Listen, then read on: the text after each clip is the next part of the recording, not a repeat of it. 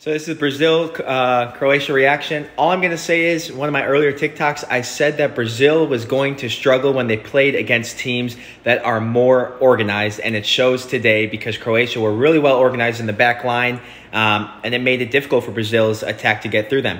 At the end of the day, Croatia was looking to get to extra time into penalty kicks because most likely that was going to be the only way they were going to win this game, and they ended up doing that. And, you know, unfortunately, Marquinhos missed the penalty kick, which gave Croatia the win. So, as I've said before, in the World Cup, anyone can win, and it just shows that, you know, you're not promised anything. And, you know, now does Messi have a little bit of an easier lineup? I don't think so, because Croatia has shown they're a strong team. So the winner of Argentina-Netherlands plays them. So going to be looking forward to that game.